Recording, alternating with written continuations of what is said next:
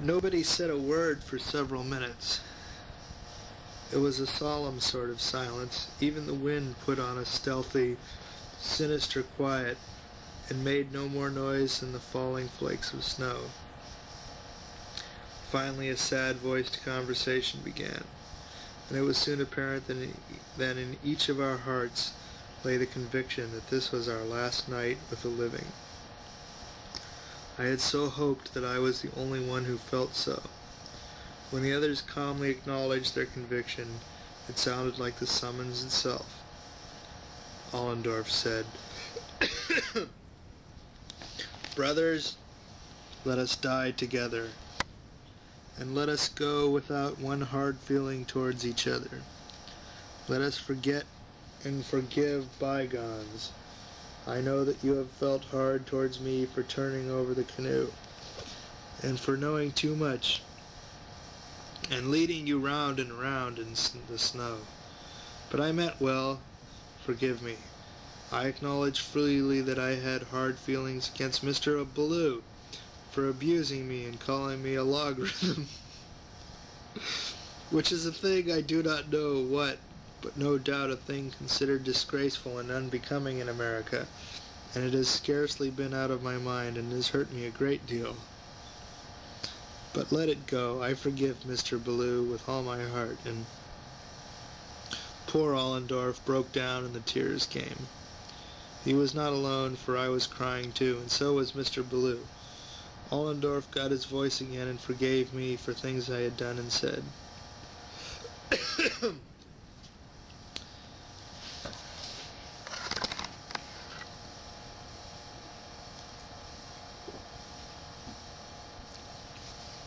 Then he got out his bottle of whiskey and said that whether he lived or died, he would never touch another drop.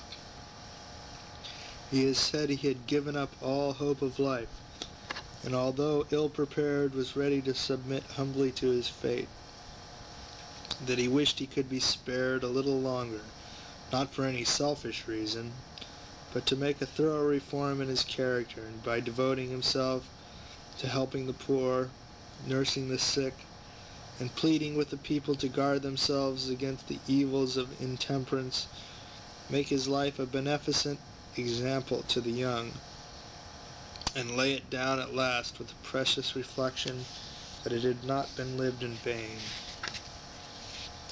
He ended by saying that his reform should begin at this moment, even here in the presence of death, since no longer time was to be vouchsafed wherein to prosecute it to man's help and benefit. And with that he threw away the bottle of whiskey.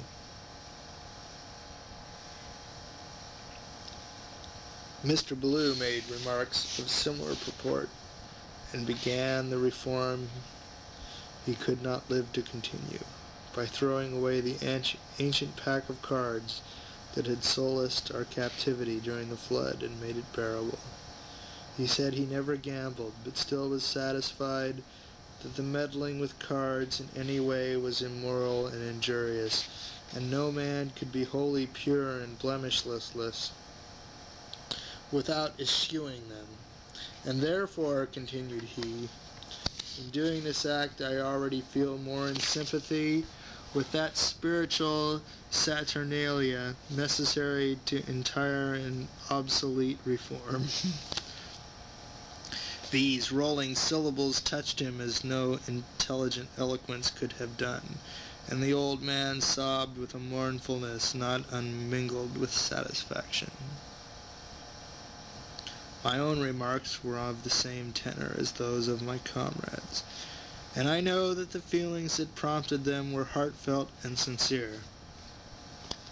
We were all sincere and all deeply moved and earnest, for we were in the presence of death and without hope. I threw away my pipe, and in doing it felt that at last I was free of a hated vice, and one that had ridden me like a tyrant all my days. While I yet talked and thought of the good I might now do with these new incentives and higher and better aims to guide me, if I could only be spared a few years longer. overcame me, and the tears came again. We put our arms about each other's necks and awaited the warning drowsiness that precedes death by freezing. It came stealing over us presently, and then we bade each other a last farewell. A delicious dreaminess wrought its web about my yielding senses, while the snowflakes wove a winding sheet about my conquered body. Oblivion came. The battle of life was done. Chapter 33. Return of Consciousness. Ridiculous Developments. A Station House. Bitter Feelings. Fruits of Repentance. Resurrected Vices. I do not know how long I was in a state of forgetfulness, but it seemed an age. A vague consciousness grew upon me by degrees, and then came a gathering anguish of pain in my limbs and through all my body. I shuddered. The thought flitted through my brain. This is death. This is the hereafter. Then came a white upheaval at my side, and a voice said with bitterness, "Will some gentleman be so good as to kick me behind?" It was Baloo. At least it was a tousled snow image in a sitting posture with Baloo's voice. I rose up, and there in the gray dawn, not 15 steps from us, were the frame buildings of a stage station, and under a shed stood our still saddled and bridled horses. An arched snowdrift broke up now, and Allendorf emerged from it, and the three of us sat and stared at the houses without speaking a word. We really had nothing to say. We were like the profane man who could not do the subject justice. The whole situation was so painfully ridiculous and humiliating that words were tame, and we did not know where to commence anyhow. The joy in our hearts at our deliverance was poisoned, well nigh dissipated indeed. We presently began to grow pettish by degrees and sullen, and then angry at each other, angry at ourselves, angry at everything in general. We moodily dusted the snow from our clothing, and in unsociable single file plowed our way to the horses, unsaddled them, and sought shelter in the station. I have scarcely exaggerated a detail of this curious and absurd adventure. It occurred almost exactly as I have stated it. We actually went into camp in a snowdrift in a desert at midnight in a storm, forlorn and hopeless, within 15 steps of a comfortable inn. For 2 hours we sat apart in the station and ruminated in disgust. The mystery was gone now, and it was plain enough why the horses had deserted us.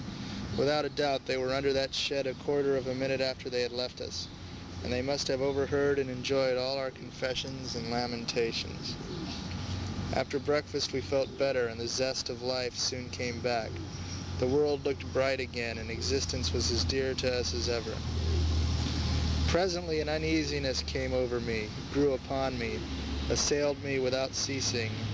Alas, my regeneration was not complete. I wanted to smoke. I resisted with all my strength, but the flesh was weak. I wandered away alone and wrestled with myself an hour. I recalled my promises of reform and preached to myself persuasively, unbraidingly, exhaustively, but it was all vain.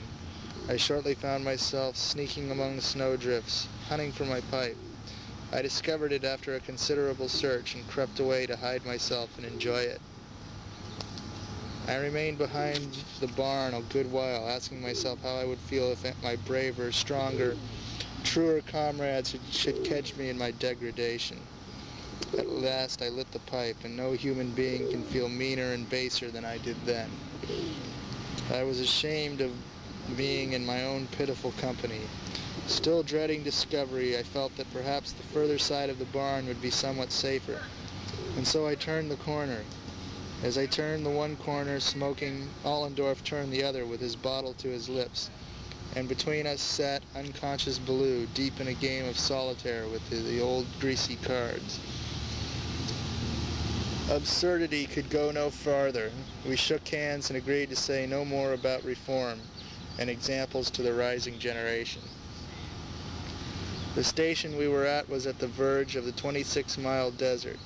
If we had approached it half an hour earlier the night before, we must have heard men shouting there and firing pistols, for they were expecting some sheep drovers in their flocks and knew that they would infallibly get lost and wander out of reach of help, unless guided by sounds. While we remained at the station, 3 of the drovers arrived, nearly exhausted with their wanderings, but 2 others of their party were never heard of afterward. We reached Carson in due time and took a rest. This rest, together with preparations for the journey to Esmeralda, kept us there a week, and the delay gave us the opportunity to be present at the trial of the great landslide case of Hyde versus Morgan, an episode which is famous in Nevada to this day. After a word or two of necessary explanation, I will set down the history of this singular affair, just as it transpired. Chapter 34. About Carson. General Buncombe. Hyde versus Morgan. How Hyde lost his ranch. The great landslide case. The trial. General Buncombe in court. A wonderful decision. A serious afterthought. The mountains are very high and steep about Carson, Eagle, and Washoe valleys. Very high and very steep.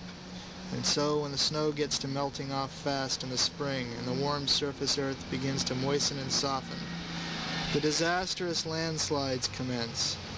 The reader cannot know what a landslide is unless he has lived in that country and seen the whole side of a mountain taken off some fine morning and deposited down in the valley, leaving a vast, treeless, unsightly scar upon the mountain's front to keep the circumstance fresh in his memory all the years that he may go on living within 70 miles of that place. General Buncombe was shipped out to Nevada in the invoice of territorial officers to be United States Attorney. He considered himself a lawyer of parts, and he very much wanted an opportunity to manifest it, partly for the pure gratification of it, and partly because his salary was territorially meager, which is a strong expression. Now the older citizens of a new territory look down upon the rest of the world with a calm, benevolent compassion, as long as it keeps out of the way. When it gets in the way, they snub it. Sometimes this latter